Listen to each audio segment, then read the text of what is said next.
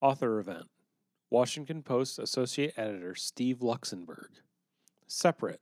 The Story of Plessy versus Ferguson and America's Journey from Slavery to Segregation. So I'm a Detroit native. I wrote a first book. I just happen to have a copy of it called Annie's Ghost. Some people may know of it. It was the Great Michigan Read in 2013 and 14. It's about a family secret in my own family. Fortunately, the book I'm about to talk about tonight does not have any of my family secrets because I blew it all in the first book. I went to school in Henry Ford High School in the city, if any of you are from Detroit. Left to go to college, went off to Baltimore to become a reporter at the Baltimore Sun. And then in 1985, after 11 years at the Sun, I went to the Washington Post, where I've been ever since. I'm an associate editor of the Post, although I have a perfect arrangement right now. I'm on leave writing this book and promoting it. I do no work, and they pay me no money. It's a perfect arrangement. I also have a TV credit to my name. How many of you have ever seen the TV show The Wire on HBO? It was, it's the classic show about cops and courts and corruption in my home city of Baltimore. Now, when this show was running, we didn't have the additional description that our president has given us recently when he called Baltimore a rat-infested, rodent-infested city of Baltimore. And that's how I identify myself now. I'm from the rat-infested, so The Wire. So I happen to have the distinction of having hired the creator of The Wire into his first newspaper job. His name is David Simon. He's also done shows like Treme and currently running The Deuce about the porn industry in New York. I don't know where he went wrong after I hired him, but there you have it. And he rewarded me and other people he worked with at the Sun by giving us bit parts on The Wire, usually extra parts where you don't speak, and sometimes even naming a character after you, as he did with me. And I wasn't worried about this particularly until he sent me an email. I don't know what possessed him, but he said, I just want you to know that when you see the character who has your name but will never say his name during the show, I don't think you're as mealy-mouthed as that guy. And I wrote back and I said, I wasn't worried, now I'm worried. So, and the other thing about The Wire is that how many of you are either lawyers or want to be lawyers? Okay, well here's the future that's awaiting you if you want to be a lawyer. Here's what the lawyers, my contact.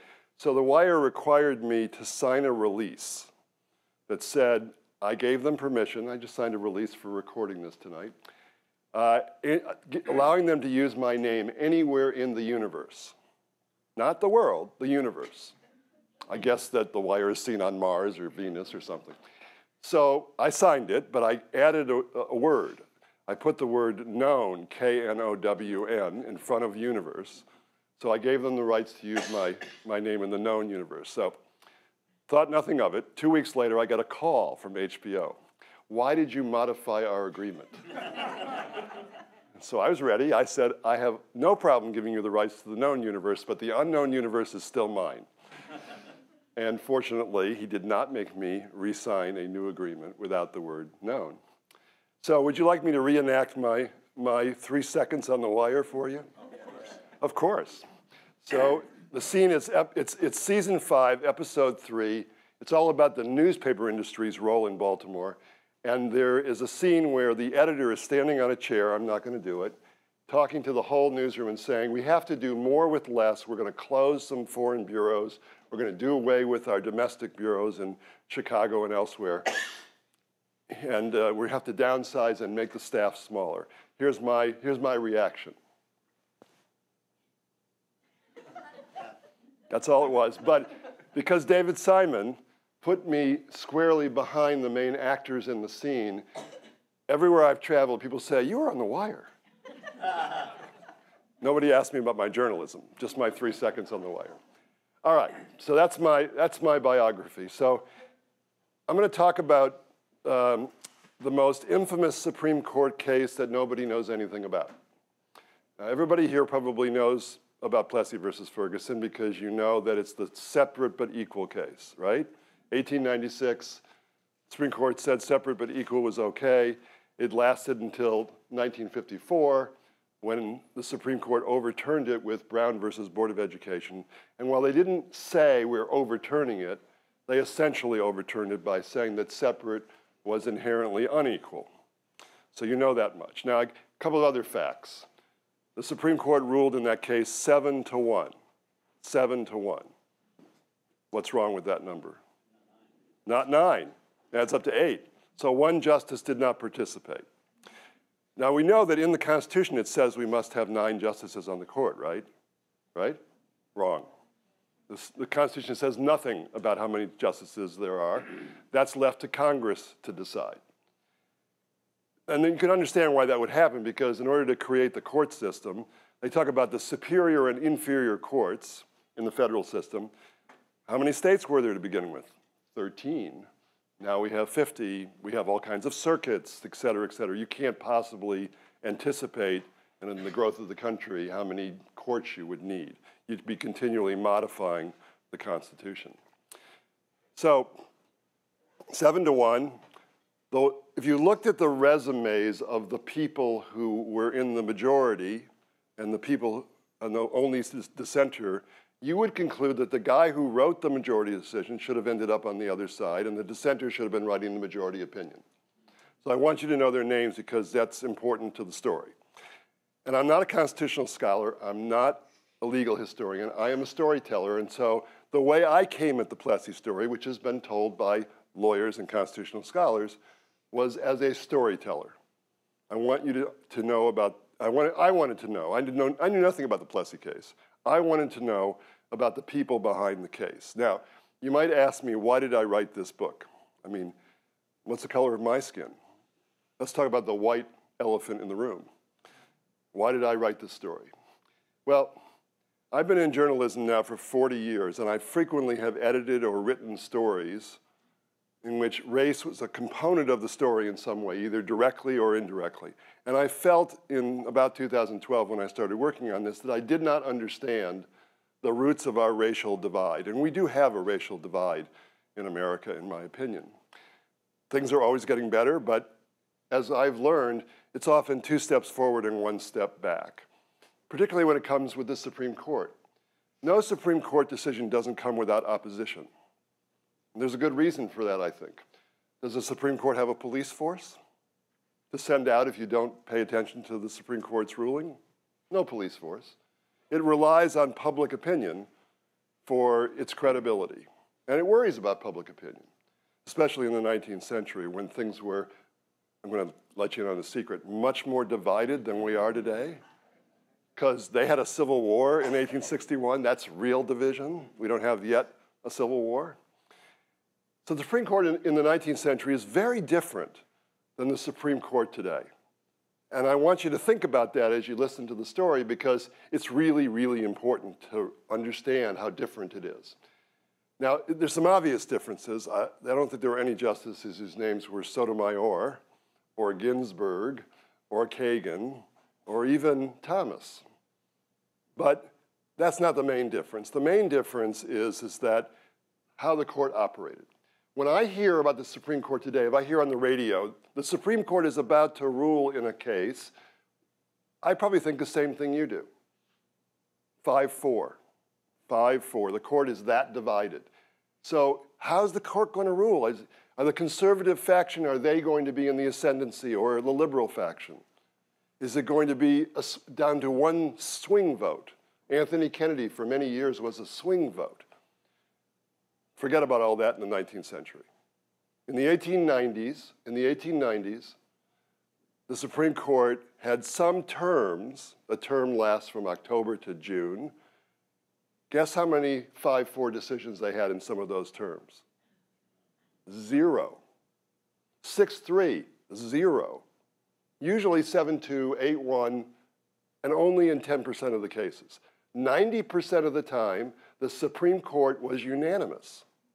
Unanimous. They were not unanimous in Plessy. They were not unanimous in any of the civil rights cases that followed the Civil War. Now, why do I say the civil rights cases that followed the Civil War? Because there were essentially, there's a couple, there were essentially no civil rights cases before the Civil War because there was no civil rights laws and civil rights legislation. The civil rights cases often come out of the 13th, 14th, and 15th Amendments to the Constitution, which all come after the Civil War. So I'm sure you guys all know the 13th and 14th and 15th Amendments, but I'm going to give you a little capsule summary in one sentence of each. So the 13th Amendment abolishes slavery, also bans badges of servitude except if you've been convicted of a crime. In other words, you can't be pressed into convict labor. That did happen, though, to many people of color after the Civil War. The 14th Amendment does three important things. It gives citizenship rights to people of color, to black people. It gives due process, and it gives equal protection. And that's the phrase that is often at issue in many civil rights cases. What is equal protection? The state shall make no laws abridging the rights of its citizens, equal protection under the law. The 15th gives voting rights. It enfranchises black men. Black men, not black women, not any woman, black men. But those three amendments are a revolution. Because when you think about the original Constitution, where the word slavery does not appear, but it's embedded in there because it talks about the 3/5 of a person, the compromise between North and South, to give the South greater representation. So that's enough facts about that. Let me go back to talking about race and my view of it. So Black History Month is February. There's a good reason why Black History Month was created, because for a long time there was no history about people who were black. But today, for this guy at least, this is not black history, the Plessy case. Civil rights cases are not black history. This is our history. It's everybody's history. And we're never going to bridge our racial divide unless we understand different points of view. Not all white people think the same thing. Not all people of color think the same thing. It's a very diverse country. But we can't have separate histories. We can't have people of color writing black history, people who are white writing white history, although that's the way it was for a long time. So I wanted to engage myself in this history. And the way I wanted to go with the story was by developing a double narrative. Because when you have a legal case, yeah, you got the people who are the lawyers who argue the case, and you have the justices who decide the case, and in the 19th century, they're all white. But the other part of the equation are the people who bring the cases, who cause the cases to exist. And those are the people I call the resistors to racial separation. The resistors to racial separation. They are people like Frederick Douglass in 1840 in the North, in Massachusetts, who refuses to be sent to the Jim Crow car on a Massachusetts railroad train. Now think about that. You would have thought that separation is a Southern problem, but it's not. The birth of separation is in the North at the dawn of the railroad age, because there's nothing like a railroad to throw together a mass of people and ask them to ask the question, where do I sit? That didn't happen when you were riding alone on horseback. It didn't happen very much when you were in a stagecoach. But when the 8-passenger railroads in Massachusetts opened for business in the 1840s, 5 of them did not separate their passengers, 3 of them did. So immediately, like all things in America, you have a division. What are these 3 railroads doing separating their passengers? Why would that happen? Well, one obviously is racism, but another is economic. They think their white passengers want it, and the white passengers are the bulk of the passengers. And yet, this historian went and looked at the 1840 census in Massachusetts for the state of Massachusetts. And guess how many people of color there were in Massachusetts in 1840? 700 people? Fewer than 1% of the population. I actually don't know the exact absolute number. It's larger than 700. But 1% of the population. And guess where they weren't? They weren't on the railroads. So there was no point to this separation except for establishing the idea that people of color, people who are white, are not going to be intermingling. So Frederick Douglass was the newest agent of the Massachusetts Anti-Slavery Society, the newest agent of the Massachusetts Anti-Slavery Society. They are the abolitionists, that's what we call them now, led by a guy named William Lloyd Garrison. How many people here know that name? William Lloyd Garrison, the most radical of the radical abolitionists. And they loved Douglass because they heard him speak and he was so eloquent. And so they hired him. He was in his early 20s. And the abolitionists were the best customers of these new railroads because they were going to, just like community organizers today, they're going to go to their night meetings. They're not going to go on horseback and stagecoach if they can go on the new lumbering, smelly railroad, with a locomotive that's throwing fumes back in the cars. They're going to go, with this protected car. But Douglass is traveling with a white abolitionist. So they're trouble. They're trouble to these conductors. They're going north from Boston to Salem, the witch trials, south from Boston to New Bedford, the whaling industry. And they're having a ball because abolitionists want to create trouble. They want to force an issue.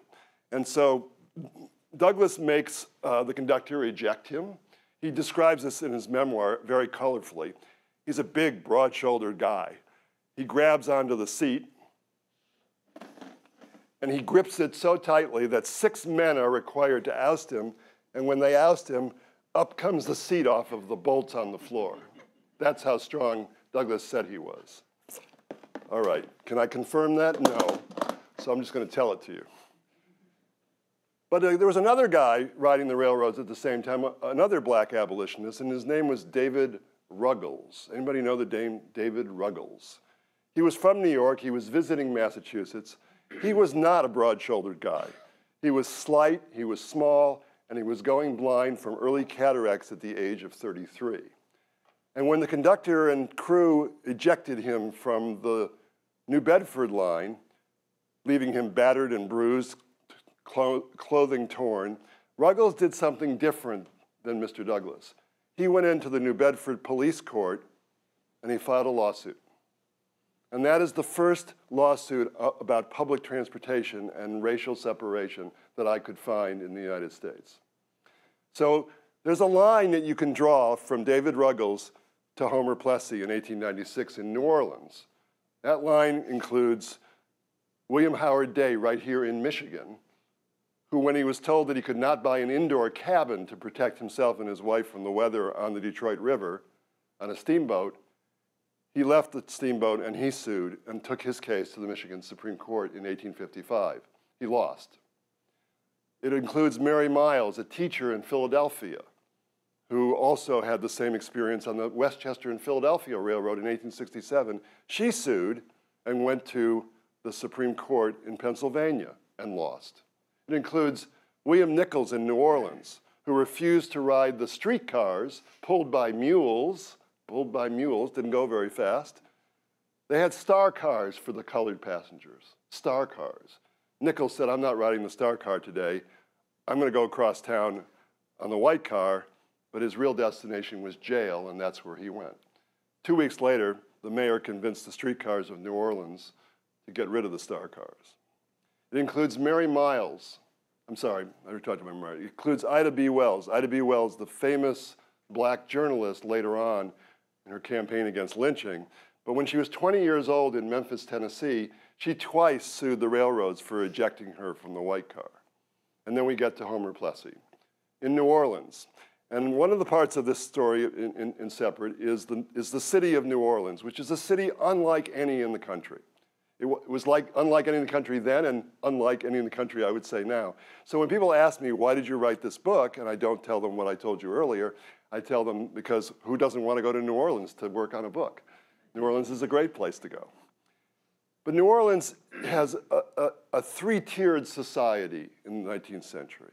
It sort of still has that today, which is, it was run by the French and the Spanish in the 18th century, and then the Americans come in 1803 and they take it over. And when the guy who is the provincial governor comes to New Orleans to take his post, he discovers something that troubles him a great deal. There are 6,000 free people of color. And they have something that people of color don't have in the rest of the South or the North. They have guns. They have a militia. And so this guy, his name is William Claiborne. How many people have been to New Orleans? You know Claiborne Avenue? That's William Claiborne. Claiborne writes to Jefferson, the president, Madison, the Secretary of State. But remember, we're talking about technology here. The dawn of the railroad age was just as much of a technological revolution as the computer and the cell phone. But Claiborne doesn't have a telegraph yet. He just has letters. And he sends his letter to New Orleans, from New Orleans to Washington. It goes by boat around Florida and up the coast. It takes a month for his letter to arrive. It takes another month for the reply to come back. And in asking for their advice and help, do you know what they told him? Sorry, buddy, you're on your own. So he got 2 months. 2 months went by, and he hadn't done anything yet. And so they told him he had to just muddle through, and that's kind of what he did. He did not disband the militias. He let them keep their weapons, which was a good thing. Because in 1814-15, when Andrew Jackson said, I need a little more manpower to fight the British in the Battle of New Orleans, guess who he recruited? 2 battalions of the Free People of Color, immigrants and native-born. They were separated by that. And they fought in that battle, and then they asked for their rights. They wanted to be removed from the sandwich layer that these Free People of Color, they existed between the whites and the enslaved population. They could own property, but they couldn't hold office. They couldn't vote, and they wanted to have full participation of their civil rights. And they kept pressing for this and pressing for it, and it didn't happen. And then after the Civil War, this mixed race, largely French-speaking group became pushed toward being black again. And they didn't like that very much. So by 1890, when the Louisiana legislature passes a law, they decide to take action. So that's a lot of facts, but I'm going to switch from being Steve Luxenberg. I'm now going to be Alex Trebek. We're going to play Jeopardy, and I'm going to give you a little bit of a quiz so we can all talk about this together. So this is Plessy for 100. All right? There are no right or wrong answers. You're going to, I'm hoping you're going to participate here. Shout out what you think. It's not easy to write Jeopardy answers, I discovered. Okay. Here's the board. Plessy for 100. Ding. This Louisiana law was violated. This Louisiana law was violated when Homer Plessy sat in the car reserved for white passengers. So what's the Louisiana law? What do you think it was called? The Separate Car Act, which for the comfort of the passengers, the white passengers, for the comfort of the passengers, the railroad was required, not advised, required to provide equal but separate accommodations for its white and colored passengers. Equal but separate, not separate but equal but separate. Think about why that might have been the way it was phrased. Okay, Plessy for 200. The lawyers for Plessy asked for Plessy's help because of this notable aspect of his identity. He looked very white. Ding. You want to come up here? I'll give you $200 in front of you. He looked nearly white. And part of their legal strategy was they weren't looking to help out people who were nearly white, although you could make that argument. They were looking to defeat the law. And the law said that the white and colored passengers should be separate. But there was no definition in Louisiana for the word colored. So who is a person of color? And they wanted to argue that if the conductor, who has been nominated as judge, jury, and prosecutor here, is walking down the aisle of a railroad train and he looks at you and he says, you into the other car, and you say, but I'm not, how could the conductor know without taking testimony, without having evidence, without finding the records of the person's birth and their parentage? It was a violation of due process. They wanted to argue. So this was the kind of volunteer they needed. Homer Plessy was a volunteer to get arrested. And he was chosen in part because he looked nearly white. Or he looked white. You could pass for white. All right. So this man is ahead, so you want to catch up to him. Plessy for 300. The people behind the Plessy case took this unusual step to give themselves the best conditions, the best situation to argue their case before the Supreme Court. What did they want to create? If you're a lawyer looking to create the best conditions, you want to make sure that if you're trying to defeat a law, that you get arrested under that law. And they were afraid if they just sent Plessy or anybody else onto the train and he put up a fuss, the conductor would eject him and then he would get charged, if he got charged with anything, disorderly conduct. Or he wouldn't be charged at all, and that would be of no help. So they wanted to make sure that he was charged under the separate car act that was Plessy for 100. And they also wanted to make sure that, and in order to make sure that he was arrested, they hired their own detective. And what I was looking for was, the unusual step was, they asked the railroad to be in on it. They went to the railroad, they said, this is what we want to do. We're going to have a private detective waiting in the wings. We want your conductor to have a conversation, and then we want to arrest him and let the private detective write the arrest, write out the report. So he would put into his report, this is the law that is being violated. Because they weren't going to the Supreme Court to talk about disorderly conduct. So they wanted to create those conditions. So why do you think the railroad would want to be in on it? Why they wanted to be in on it because, hey, tell us whether we're supposed to run 2 cars or 1. We'll do whatever you want, but we want to get this settled. It's an economic issue for us. Okay, Plessy for 400. 7 justices upheld the Louisiana law, 7 justices. And 6 shared this important bond, as Alex would say, this important bond. What's the thing that they shared among themselves, these 7 justices? I'm sorry? Slaveholders? No, slaveholders. They're all Southern. You guys are setting me up so well here. They were all but 1 Northern. 6 out of the 7 justices shared their Northern heritage. So when we think about the Plessy case, not only do we have racial separation beginning in the North, we have 6 justices from the North deciding this case in favor of the South separating its passengers. So think about that. Why would 6, not why, but the fact that 6 justices from the North, those all 9 white men, all interested in property rights, why would they favor that? Plessy for 500. You're still ahead. When the Plessy ruling was announced, the only dissenter predicted that it would become as infamous as what previous Supreme Court case? Dred Scott. Ding. You won. All right. Here's your gift. Oh. I'm just kidding, Jackie. All right, so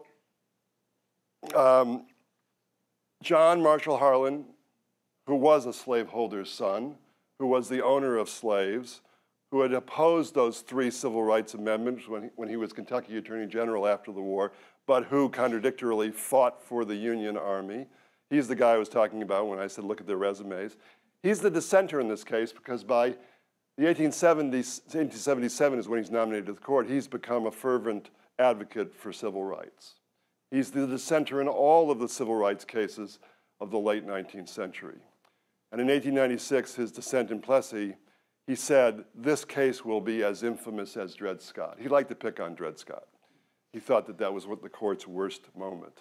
Dred Scott, for those of you who may not remember every word of it, is the case that says that people of color, black people, can never be citizens of the United States, which is, of course, overturned not by another Supreme Court case, but by the 14th Amendment, which gives citizenship rights to blacks. Okay, and now the Daily Double, because you got to have a Daily Double if we're playing Jeopardy.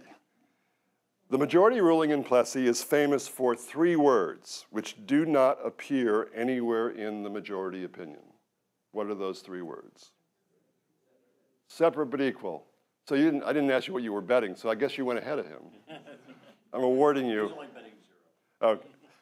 So those 3 words did not appear in the decision. So how do we get to this Plessy case being called separate but equal if the court didn't even use those words? So one of the things that I did when I started researching the story is I set up a Google alert, because even though I'm 67 years old, I do know how to use technology. And I had it bring me everything Plessy. And I noticed a pattern, which is that my journalistic brethren liked to say the following about the Plessy case. Now, frequently, journalists have to refer to something in order to make a point, right? So if someone says, like a John Harlan, for example, but some politician says, oh, this is as bad as Plessy, this is as bad as separate but equal. To help you out as readers, I would see this sentence. The Supreme Court created the doctrine of separate but equal in the Plessy case and made it the law of the land. Sound familiar? We'd kind of agree that that's what it did, right? I don't like that sentence. So let's parse these words and see why. Now you heard what I said earlier, right? You were all paying attention. Did the Supreme Court create a doctrine of separate but equal? No. I mean, if it did create a doctrine, I would like you to show me in the opinion where the doctrine is, where they don't even use the word separate but equal. But they also didn't create it. It was created by the Massachusetts railroads and their passengers back in the 1840s. So what they did, and there often is sentences that say this too, they upheld the doctrine, if it was a doctrine at all. They upheld the custom of separate but equal. Did they make it the law of the land? I don't think so. Does the Supreme Court make laws? No. Who makes laws? Congress makes laws. All right, so it's a shorthand. They make laws. It means it became widespread. But that's not how the case was decided. The majority rejected the 13th and 14th Amendment as arguments by the Plessy team, and instead, it decided the case on the basis of what is essentially the 10th Amendment, which reserves all rights to the states that are not expressly given to Congress or the federal government. And it said that under that states' rights authority, Louisiana had the responsibility and power to enact, under its police powers, legislation that would keep peace and quiet, law and order, harmony with the races, and it was better to separate them. That's the basis on which they decided it. And they said that because it was equal but separate, it was okay because it treated both parts of the equation the same. That's on the basis, that's how they decided it. Well, in order to get Jim Crow throughout the South and some of the North, other states had to pass legislation. They did not make any ruling that said, okay, that's the way it is, guys. So all the states had to pass their own legislation that permitted or didn't permit certain kinds of racial discrimination. So you might say, okay, so now we've parsed the words. Steve, why are you making a fuss about this? Why are you making this point? Here's my real point. It blames the Supreme Court and lets the rest of us off the hook. Oh, it's the Supreme Court's fault. They created separate but equal. No, we created separate but equal.